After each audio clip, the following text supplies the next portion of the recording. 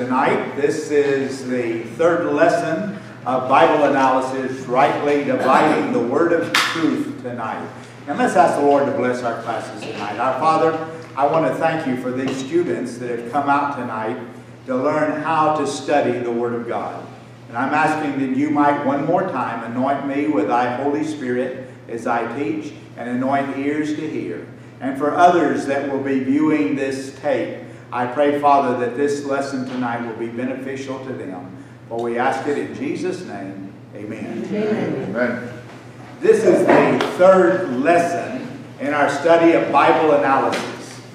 The purpose for these lessons is to train the sincere student of the Word of God in a method of Bible study that will help him to understand the primary meaning of any passage of Scripture. Now, if you notice, look at that verse. It says, the sincere student. I believe that the reason that you're here is that you sincerely want to learn how to study the Word of God. And when I mention the primary meaning of any passage, that's the first meaning right here. There could be some secondary applications and personal applications that God will bring you from there, but we want you to be able to understand the primary meaning of the Scripture. That's what this course will do for you. The text verse for the student of the Word of God is 2 Timothy chapter 2, verse 15. Study to show thyself approved unto God, a workman that needeth not to be ashamed, rightly dividing the word of truth. Notice the last part of that verse, rightly dividing the word of truth, and that happens to be the name of our lesson tonight. The reason for highlighting and underlining the last part of that verse is because of the importance of rightly dividing the word of truth.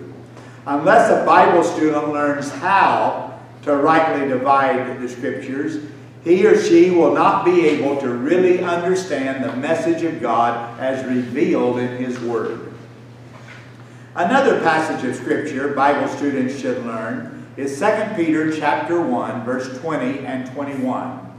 Knowing this, first, that no prophecy of the Scripture is of any private interpretation. Private means independent interpretation. The prophecy came not in old time by the will of man, but holy men of God spake as they were moved. Moved there means very gently along by the Holy Ghost. This verse simply teaches that one cannot determine a Bible doctrine by a single verse if that one verse is not in agreement with the rest of the Bible. Amen. There are no contradictions in the Bible when it is rightly divided. Remember that. There are no contradictions in the Bible when it is rightly divided. But if you do not rightly divide the word of truth, there's going to be all kinds of contradictions in the Bible. And that's why it's important to learn how to rightly divide the word of truth. Knowing how to rightly divide the Scriptures will help one to better understand the meaning of a verse or passage of Scripture that seems to contradict other truths in the Bible. The next verse teaches the doctrine of the inspiration of Scripture, how we receive the Word of God. God inspired men who spoke His Word, and then either they or someone else wrote what God had through the Holy Spirit, moved or inspired them to speak. The Bible is the Word of God. If you're ever going to understand anything, you've got to believe that. The Bible is the Word of God. It is a single unit consisting of 66 books. Now, how many books are there in the Bible? 66. God used 40 men to write the Bible. These men were from 3 different continents. The Bible was written over a period of 1,500 years in 3 different languages, and it fits together perfectly with no contradictions when it is rightly divided. Think about that. How that could have happened. Men that did not know each other, that lived in different periods of time, that lived in different places, that wrote in different languages, wrote a book inspired by God that fits together perfectly. Amen. That ought to let you know that that's the Word of God. Amen. The Bible is a book of harmonies. It has one theme, one message, one story, and one song. As holy men recorded the theme, message, story, and song of the Bible, God unfolded His plan and purpose for receiving glory by the Lord Jesus Christ in redeeming the universe and humanity from the guilt and curse of sin. When Adam sinned in the Garden of Eden, then there was a curse placed upon man and also upon this universe. And the Bible tells us that one day that curse is going to be removed. Many people genuinely desire to know how to understand the Bible. This course is designed to teach students to know how to understand the Bible. There are three basic rules. Rules are called axioms. In seminary, somewhere you may say, what is this axiom? Axiom simply means a rule. There are three basic rules one must accept if he's to understand the Bible. Number one, the Bible is the Word of God.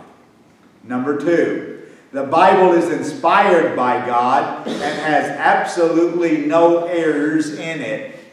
And number three, there is a real need for Christians to personally read, study, and apply the great truths found in the Bible. Amen. I've had many people that have come to me before and try to point out the errors that there are in the Bible. And you listen to many preachers or teachers on the internet or on television or on radio, or sadly even in many of our Baptist churches, many of them can't get up and preach a sermon without correcting the Word of God and say, well, that's an unfortunate translation right there. Right. I believe the Word that I have, the book that I preach from, the Bible that I use, is completely without error or contradictions when it's rightly divided. There are two schools of thought concerning how to study the Bible. One method of Bible study is the dispensation approach. It is also called the Bible by ages approach, or the Bible by periods approach. The Bible is divided into several dispensations. Now, dispensations is a good word. It just means periods of time. The manner in which God dealt with man is different in each dispensation. When the Bible student uses the dispensation approach of Bible study, he will study the entire Bible from the standpoint of what developed historically in different ages and customs. This approach places emphasis on leading personalities from the different dispensations.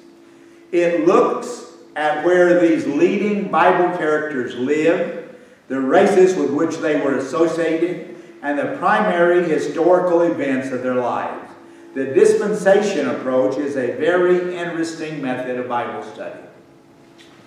Another method of Bible study is the subject matter approach.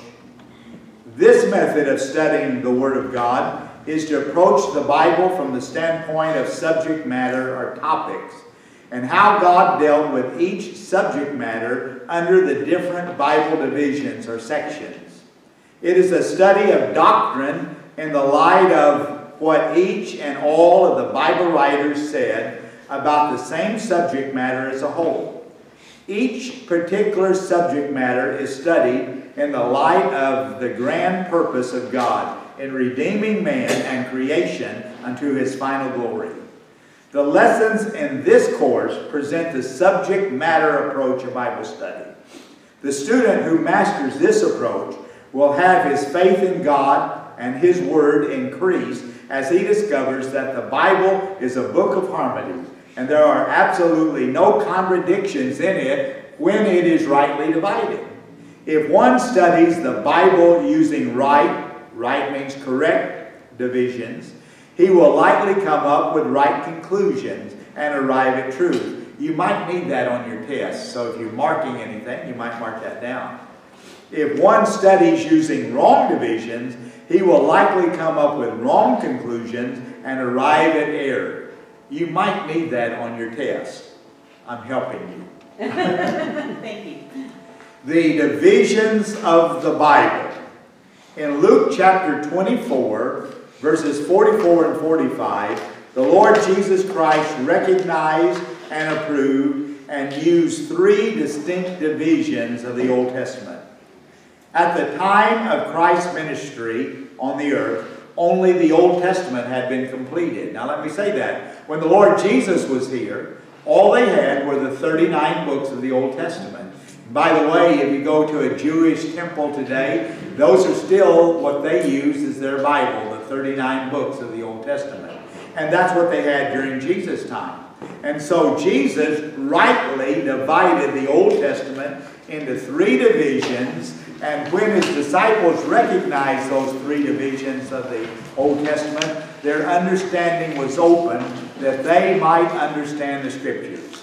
Now, I've written down the Scriptures here so we can go through our lesson. But I do hope that you will take the time to look at them in your Bible so that you can see this. The Lord Jesus Christ, in Luke chapter 24, verse 44 and 45, He divided the Old Testament into 3 divisions. Now, if He wrote the Old Testament, then He ought to know how to do it.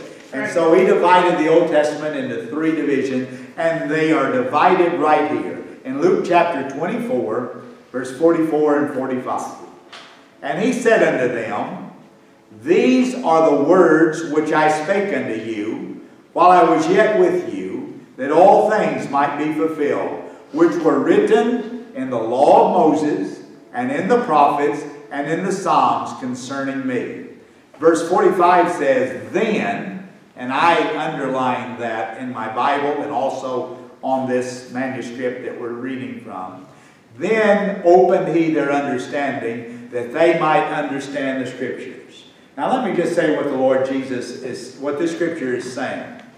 The Bible says Jesus divided the Old Testament into 3 divisions. And I hope that you have your Bibles because we're going to mark in them in just a moment.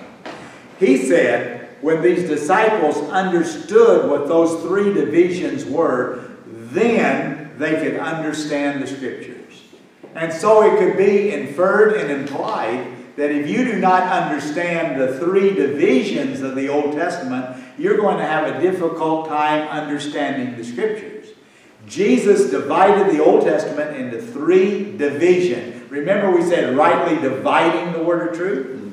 So He divided it into 3 divisions. When the disciples understood what those 3 divisions were, then they understood the Bible. They understood the Scriptures. The Lord Jesus divided the Old Testament into the law of Moses, the prophets, and the Psalms. Do you see that in verse 44? I underlined them and highlighted them in this. And they're not underlined in your Bible. But do you see the 3 divisions? Yes. Those are the divisions that Jesus gave us. Recognizing and utilizing these 3 divisions of the Old Testament will help the Bible student as he studies the Word of God by various topics. The student who fails to recognize the divisions of the Old Testament will almost certainly fall into doctrinal error. And I'll tell you more about that later on. Now, many Bible schools and seminaries and colleges divide the Old Testament into 7 divisions. However, there is no scriptural sanction for this practice, and it hinders the student of the Word of God from effectively answering gross doctrinal heresies and false teachings by those who teach that Christians are under part of the law. There are certain people that will teach Christians that we are under certain parts of the old Mosaic law, but not under other parts. And if you don't learn how to rightly divide it, then you're going to be meat for them. They're going to take you and chew you up and spit you out, and you won't know how to answer them. But if you'll listen closely and let the Holy Spirit teach you something, you will learn how to rightly divide it so that you can give an answer to them when they ask you about certain things or they tell you certain errors. The 7 wrong divisions of the Old Testament are the moral law, the ceremonial law, the historical books, the major prophets, the minor prophets, the Psalms, and the poetic books.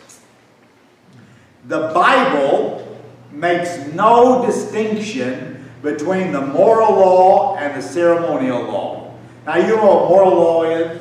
That deals with morals. For instance, the 10 Commandments. Thou shalt not kill, thou shalt not steal, thou shalt not commit adultery. Moral law. Ceremonial laws are laws that they said that they had certain dietary things. You know, you couldn't eat certain things. And on certain days you had to do this. And you had to go and take animals to sacrifice as ceremonial laws. And in the Old Testament, you've got both of those things. There is moral laws and ceremonial laws. But Jesus made no distinction in them. He simply called it the law. And this will make sense to you in just a minute. Why it's unwise to make a scriptural distinction between moral law and ceremonial law. There's no distinction between the major prophets and the minor prophets. Major prophets, as we'll see later, when I was young and didn't know any different, and I may have been like some of you, I thought the major prophets, Isaiah and Jeremiah, were more important than the minor prophets. But the Lord made no distinction between the major prophets and the minor prophets. The major prophets are simply books that are longer than the minor prophets. But there's no distinction. One is not more important than the other. They're both important, and that's why Jesus did not make a distinction between them. And there's no distinction between the Psalms and the poetic books. We will see in a little bit that all of these certain books that you'll see in the Bible that we call the Psalms are more than just the book that's called a Psalm. There's others, Proverbs and Ecclesiastes and Song of Solomon and Job, that are referred to as poetic books. While there is some merit to the argument that dividing the Old Testament into 7 divisions makes it easier to remember certain historical facts, to do so will lead to gross Bible error when studying doctrinal matters. Now, the Bible says the law was fulfilled. That's what the Bible says. Now, I'm hoping that I brought my Bible tonight. I came and I was picking everything up, and I did not bring my Bible. I left it, I think, in the car. I need a Bible. There's a book of Bibles in the back. Would somebody bring me one? The Bible says the law was fulfilled. Now, what was the law? What was the Old Testament law? Law of Moses. Law of Moses, all right. Now, it was fulfilled. Now, either it was or it wasn't. Dividing the law, thank you, Dr. Eric. Dividing the law into 2 divisions, moral law and ceremonial law, will cause confusion when interpreting the following scriptures. Now, if you have your Bibles, and you need them now, if not, you can look on with somebody. Turn over to the book of Matthew, chapter number 5. The book of Matthew, chapter number 5.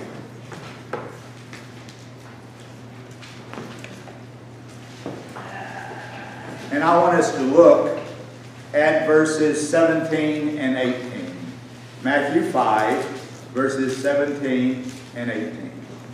Now, as you know, Matthew 5, 6, and 7 is referred to, or it's called the Sermon on the Mount, the greatest sermon ever preached.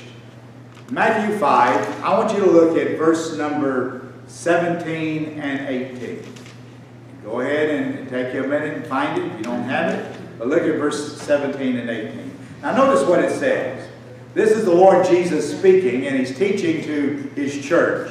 He says, "Think not that I am come to destroy the law or the prophets. I am not come to destroy, but what? To fulfill. Okay, so why did Jesus come? He came to fulfill the law and the prophets. Isn't that what He said He came to do? Yes. He said, don't think that I came to destroy it. I didn't come to destroy it. I came to fulfill it. Verse 18, "For verily I say unto you, till heaven and earth pass, one jot or one tittle shall in no wise pass from the law." Now, most Baptists, and probably Pentecostal and Methodists and Episcopalians and everyone else, but I know more about Baptists than I do anyone else. And most Baptists will stop right there. Let me read verse 18 again. For I say unto you, till heaven and earth pass away, one jot or one tittle shall in no wise pass from the law. Notice after law there's a comma. That means the sentence is not completed, right? And notice what the last part says. Till all be fulfilled. Jesus said, I didn't come to destroy the law, I came to fulfill it. And he said, not one part of it will be done away, of the law or the prophets. Not one part will be done away until it's all fulfilled. Now I ask you the question, did Jesus fulfill it or not? Yes. Yes. Then if he fulfilled it, what does that teach you? That we're no longer under the law of Moses. Thank God we're not. And I'll tell you more about that in a minute. I like to eat catfish. I like to eat bacon. Yes. In fact, I'm so particular about bacon that I don't really like store-bought bacon. I order bacon from Tennessee. We order 12 pounds at a time. And it's bacon that's cured the old-fashioned way, old great bacon. And it's more expensive than the junk you buy in the store. But it doesn't all fry away, and the taste is much better, and I think it's better for you. And I'd rather not eat as much of it and have good stuff than that stuff that they give you at H-E-B or Walmart or somewhere else. Now that's just me. But I like bacon. But under the law, they couldn't eat bacon. I like ham. I like good old smoked ham. I like chorizo con huevos. I like that. I like ham. I like catfish. I like that. But under the Old Testament law, you couldn't do it. Jesus said, I didn't come to destroy that. I came to fulfill it. And he said, not one jot or tittle would be done away till all be fulfilled. And so if 1 plus 1 equals 2 and 2 plus 2 equals 4, then that ought to tell you something, that when he fulfilled the law, then it's no longer a rule for us to follow. Well, you say, Brother John, I don't know about that. Well, stay with me. Turn over to the book of Galatians. A little farther over in the New Testament. Matthew, Mark, Luke, John. Then you get over into the doctrinal books, 1 Corinthians, Galatians after Romans. And look over at Galatians chapter number 3. Galatians chapter number 3. And I want you to look at verse number 10. Now, it would be good for you to study all of this, but I want to give you just a minute to find it. Galatians chapter 3, and I want you to look at verse number 10. And if you don't know where to look, get your contents page and find it there so that you can find it. Galatians chapter number 3. And we'll take a minute for you to just find that. Galatians 3, verse number 10. Galatians 3, verse number 10. Now this might help you. Galatians chapter 3 is right after Galatians chapter 2. So I want to be as helpful as I possibly can. So I just want to help you. Galatians chapter 3, look at verse number 10. Notice what it says. For as many as are of the works of the law are under the curse. Now notice what the writer of Galatians is saying. If you're under the law, you're under a curse. For it is written, cursed is every one that continueth not in all things which are written in the book of the law to do them. Now listen, if you are under the law, if you don't keep every single law, then you are under a curse. Notice what it said. It is written, cursed is everyone that continueth not in what? All things. Which are written in the book of the law to do them. Look at verse number 13. Christ hath redeemed us from the curse of the law. Amen. Being made a curse for us, for it is written, cursed is everyone that hangeth on a tree. Now, Jesus took the curse upon himself. Amen. And he has redeemed us from being under that curse. And so glory to God, hallelujah, praise God. That ought to even make a backslidden Baptist shout. If he can understand that great truth, that we are not under the curse. Why? Because Jesus paid the price. Now, look at verse number 19. Wherefore then serveth the law? Now, that's a good question. The writer, and I believe it's Paul that wrote Galatians, by inspiration of the Holy Spirit, he says, remember first, if you're under the law, you're under the curse of the law. But glory to God, praise God, when Jesus died on the cross, he took and paid the penalty that we had to pay. So that we don't have to be under the law anymore. So we don't have to be under the curse anymore. And verse 19, he writes to Galatians, why then do you want to keep serving the law? Jesus has already paid for it. Why do you want to place yourself back under the law? It was added because of transgressions till the seed, that is Jesus, should come, to whom the promise was made. And it was ordained by the angels in the hand of a mediator. Look at verse number 24. Wherefore, the law was our schoolmaster to bring us unto Christ, that we might be justified by faith. Now, what is this chapter teaching us? We were under a curse because we had sinned. But Jesus, the perfect Son of God, died on Calvary's cross, and he paid for our sins so that we don't have to be under that curse anymore. We don't have to be under the law anymore. Now, if you remember, if you keep yourself under any part of the law, you're still under the curse. Amen. Any part of it. And we're going to see where in a minute that makes a big difference in things. Praise God. Jesus made a way that we don't have to be under the curse. How do we do it? The law was given to us to show us that we couldn't keep it all. Yes. There's no one in here, no one that's ever lived other than Jesus that could keep the law perfectly. And if you didn't keep it perfectly, then you were under the curse. But praise God, the law was given to us as our schoolmaster to teach us that we could not keep it perfectly. So then by faith, we could accept what Jesus did for us. And that's what salvation is. Realizing that he paid the penalty for our sins because we couldn't keep the law, and accepting what he did for us by faith as our Savior. Now, if you would also look at Colossians. That's just a couple of books over. Galatians, Ephesians, and then Colossians. And if you would look at verses 14 of chapter 2. Colossians chapter 2, verse 14. Just a little bit past Galatians. You got Galatians, and then Ephesians, then Philippians, and then Colossians chapter 2. I want you to find it. If you don't find it tonight, then you be sure and you find it in your Bibles at home. Look at verse 14.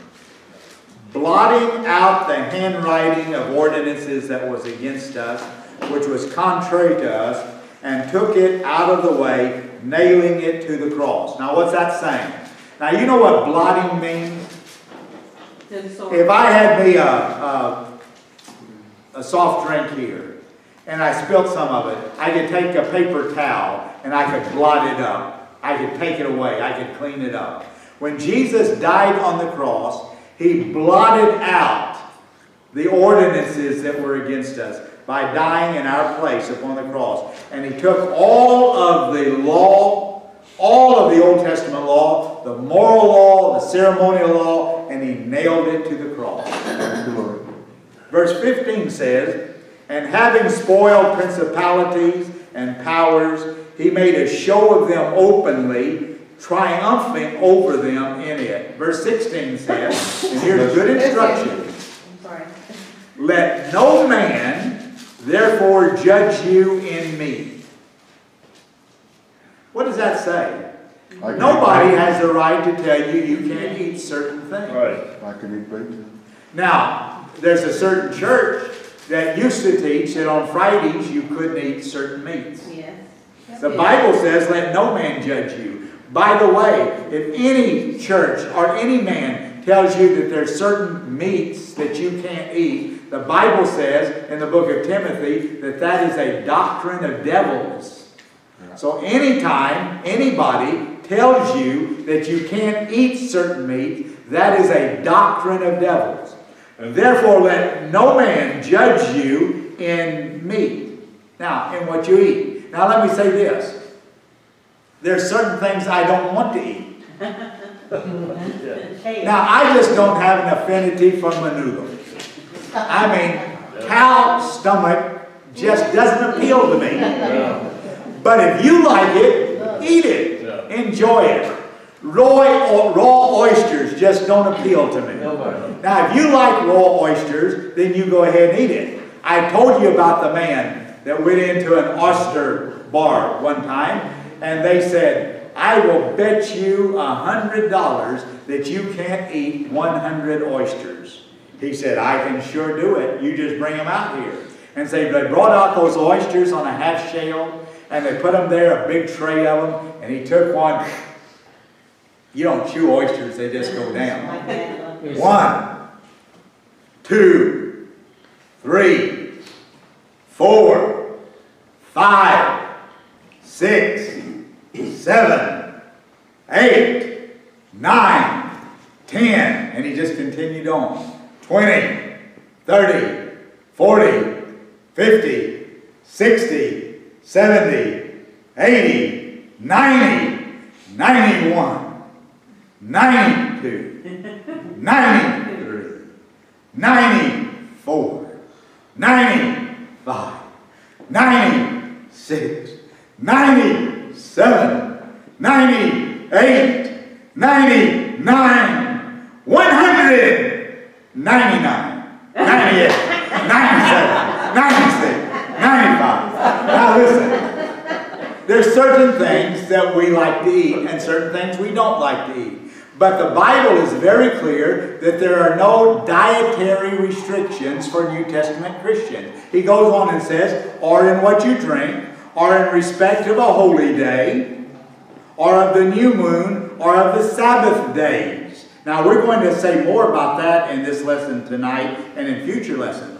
But there are certain churches that will teach you, certain places, that if you worship on Sunday, then you've taken the mark of the beast and you can't be saved. By the way, that's what Seventh-day Adventists teach in their official doctrine. You say, well, I know a Seventh-day Adventist that doesn't believe that. Well, I know a lot of Baptists that don't believe things that are what Baptists believe. But that is official doctrine. If you worship on Sunday, you've taken the mark of the beast. And you've got to worship on Saturday, which is their Sabbath day. But the Bible is clear that let no man judge you by that. Verse 17 says, which are a shadow of things to come, but the body is of Christ. Now, turn over to 2 Corinthians. Turn back a few pages to 2 Corinthians chapter number 3. 2 Corinthians chapter number 3. And I want you to look, if you would, at verse number 6 through 11. By the way, if you have questions or things, make a note of it, and at the end of the class we will take those. Since we're recording this, it will help it, and we'll answer those after class. But 2 Corinthians chapter number 3, and if you would look at verse number 6. 2 Corinthians chapter number 3, look at verse number 6. Take you a minute and find it. These are written down here, and I hope that you'll go look them up in your Bibles during the week, study them, learn them, and learn the truth from them. But 2 Corinthians chapter 3, verse 6 says, who also hath made us able ministers of the New Testament, not of the letter, but of the Spirit. For the letter killeth, but the Spirit giveth life. But if the ministration of death, written and engraven in stones. Now, the administration is a word that we'd use more today. If the administration of death, written and engraven in stones, what is that saying? The 10 Commandments were written in stone, right? Yes. And if you broke any one of those 10 Commandments, the penalty for that was being stoned to death. If you broke any one of those 10 commandments, the penalty for it was being stoned to death. Now look, for the administration of death, written and engraven in stone, was glorious. Now the 10 commandments are glorious in the sense that they were our schoolmaster to bring us to Christ, so that the children of Israel could not steadfastly behold the face of Moses for the glory of his countenance, which glory was to be done away. How shall not the administration of the Spirit be rather glorious? Now, for if the administration of condemnation be glory, if the 10 commandments were glorious, much more doth the administration of righteousness exceed in glory. For even that which was made glorious had no glory in this respect, by reason of the glory that excelleth. For now, verse 11 is a key verse. For if that which is done away was glorious, what was done away? The law. The law of Moses. Now don't get upset with me. Included in the law of Moses was the 10 commandments, written on stone. For if that which was done away, the commandments written on stone, the law of Moses, if that which is done away was glorious, and that it brought us to Christ, how much more that which remaineth is glorious. Now what remaineth? The law of Christ. The fact that Christ paid for our penalty, our sins on the cross. And he says, if the Old Testament law, including the 10 commandments, was done away with, how much more glorious is what we're under today. Now, the Seventh-day Adventist cult, in your manuscript, notice I call them a cult, because that's what they are. When they teach things that are damnable, things that will damn your soul if you trust in them, if they teach us salvation by work, if they teach something that will damn your soul, that is a cult. That's not a true church. The Seventh-day Adventist cult invented the teaching of the moral law in order to justify their heretical teachings concerning the keeping of the Sabbath days. The Seventh-day Adventist Church teaches that you've got to keep the Sabbath day, which is one of the 10 commandments. Remember the Sabbath day to keep it holy. The Sabbath day begins at what we call Friday sundown and goes till Saturday sundown. Some Baptists and other Christians, Pentecostals, will say, well, the New Testament Sabbath is Sunday. No, it isn't. It's not Sunday. The Sabbath has always been from sundown Friday to sundown Saturday. Now, the Seventh-day Adventists still keep that. The Jewish religion still keeps that. The Armstrong religion still keeps that. Jehovah's Witnesses, they still keep that as the law. But that is not right. That's not according to Scriptures, as we will see. Also, the Seventh-day Adventists have certain dietary restrictions. They can't eat pork. There's certain things they can't eat. And as the Bible says, and we'll learn in this course, that is the doctrine of the devil. Now, the Bible makes no distinction between the prophets. Some people ignorantly and erroneously think the major prophets are more important than the minor prophets. The primary distinction between the major prophets and the minor prophets is that the books of the major prophets are longer than the books of the minor prophets. The first division, now remember, the Lord Jesus divided the Old Testament into how many divisions? 3. And what are those 3 divisions? The law of Moses, the prophets, and the Psalms. All right. The first division of the Old Testament Jesus recognized was the law of Moses. The law of Moses is the first 17 books of the Old Testament. Now I want you to look in your content page. I want you to look at the front of your Bible and find the content page. All right? Where you've got all the books listed. The student should look at the contents in the front of the Bible and mark the first 17 books. Notice, I put it kind of in a bracket. I start at Genesis and I go all the way down to Esther. That's 17 books. And in my margin there, I write the law of Moses. So if you wanted to do that in your Bible, you go from Genesis Go all the way down to Esther. I put kind of in a little bracket, if you please. And then I write in the margin, the Law of Moses. The student should look at the contents page and mark the first 17 books, Genesis to Esther, as the Law of Moses. Now, I'm going to give you a minute to do that. Let you do that. If you don't do it now, you can do it later. The Pentateuch, Penta, you'll hear a lot of people speak about the Pentateuch, preachers and Bible teachers, and there's nothing wrong with that. Penta means 5. It is the first 5 books of the Old Testament and was written by Moses. Now look at the first 5 books. Genesis, Exodus, Leviticus, Numbers, Deuteronomy. That's the Pentateuch. Those were all books written by Moses. The next 12 books, Joshua to Esther, record how Israel's government functioned in carrying out the law of Moses under Joshua, the judges, and the 3 kings of the undivided Israel, Saul, David, and Solomon. And so those first 5 books were the law as given to Moses. The next 12 books were the law as carried out by the Jews. But Jesus just referred to all 17 of them as the law of Moses. Now, the second division of the Old Testament Jesus recognized was the prophets.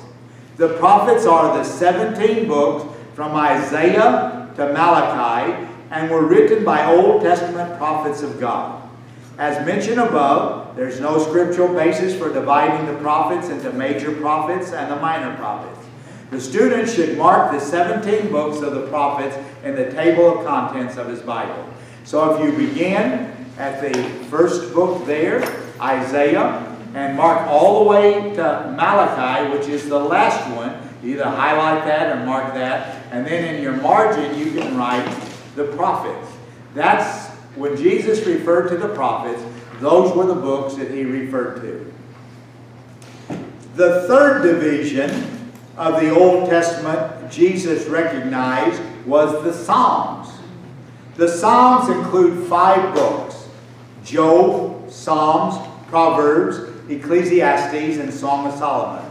When Jesus referred to the Psalms, those were the books he referred to. The 5 books of the Psalm were written in poetry form and were used with musical instruments and sung and worshipped at the house of God. Psalms, the word Psalms means inspired book of songs and poetry. The student should mark the 5 books of the Psalms in the table of contents of the Bible. So you can mark those 5 books that were mentioned, that I mentioned: Job, Psalms, Proverbs, Ecclesiastes, and Song of Solomon. Put a little bracket around them, and you can write in the margin Psalms. And so the 3 divisions of the Old Testament Jesus referred to was the law of Moses, the prophets, and the Psalms.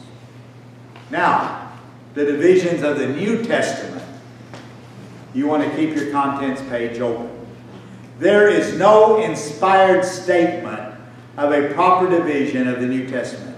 In the Old Testament, we could go to Luke chapter 24, verse 44 and 45, and we can find an inspired statement as to what the division of the Old Testament was. In the New Testament, there's no verse we can go to, or passage we can go to, that divides the New Testament. But we're still told to rightly divide the word of truth. And so, it is certain that Bible students are expected to rightly divide the New Testament, 2 Timothy 2:15. There is a logical division of the New Testament. The logical division of the New Testament is, there's 3 divisions. In the Old Testament, how many divisions? 3. And what were they? The law of Moses, the prophets, and the Psalms. In the New Testament, there's 3 divisions. There are the historical books, the doctrinal books, and the prophetic books. All right? The first division of the New Testament is the historical books. The historical books, and you might look there, Matthew, Mark, Luke, John, and Acts. 5 books. Those are historical books. I didn't say hysterical, historical. Because some people will look at the miracles that the Lord Jesus did. They will look at the miracles that those apostles did, and they say, oh, there's nothing to that. But they are true. They are historical, a history of what Jesus did. They provide an inspired record or history of, and here's some things, the ministry and message of John the Baptist as he prepared the way for the Lord Jesus Christ to come and establish his church. They give a record, a history of the ministry and message of John the Baptist. And by the way, you'll never really understand the ecclesiology, the doctrine of the church, until you understand the ministry and message of John the Baptist. We'll teach that later on. There's also a history or record of the personal ministry of Jesus Christ and of him establishing his church. And in those books, Matthew, Mark, Luke, John, and Acts, is a history of the first church functioning and carrying out the Great Commission that Christ gave to his church. The first 5 books of the New Testament contain some doctrinal truths and some revelations, but they are primarily historical in doctrine. Matthew, Mark, Luke, John, and Acts are primarily, mainly historical. They mainly have history. And if you try to base doctrine from those books, you're going to get into doctrinal error. The student should mark the first 5 books of the New Testament as historical books in the table of contents of his Bible. So if you mark those, Matthew, Mark, Luke, John, put them there and write history or historical. That will help you in understanding the division of the New Testament. With Acts. And Acts. Matthew, Mark, Luke, John, and Acts. Thank you. The second logical division of the New Testament is the doctrinal books. The 21 doctrinal books are Romans through Jude. These books were written concerning some particular doctrinal matter and our doctrine. It is from these books that Christian doctrine is primarily derived. There are some historical facts and some prophetical facts in the doctrinal books, but they are primarily, mainly, doctrinal in nature. The student should mark the 21 books from Romans through Jude as doctrinal books in the contents of his Bible. And so you can put brackets there, mark them however you want, and that's the second division. The third logical division of the New Testament is the prophetic book. There is only one prophetic book in the New Testament, and that's Revelation. It is to be considered the New Testament guide for a study of things concerning the return of the Lord Jesus Christ and the end of the ages. Sometime you may be interested in taking my course on eschatology, a doctrine of end times. There are some historical facts and some doctrinal truths in the book of Revelation, but it's primarily prophetic in nature. It tells about things that are going to happen. In conclusion, now you like that part of the lesson, don't you? Yeah. We're about through.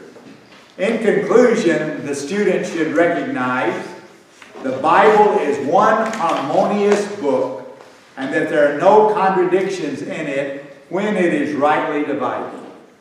The Old Testament is to be studied under 3 specific divisions: the Law of Moses, the Prophets, and the Psalms.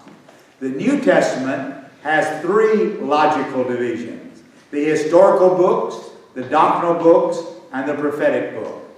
The student who recognizes and utilizes these divisions will avoid doctrinal error and confusion.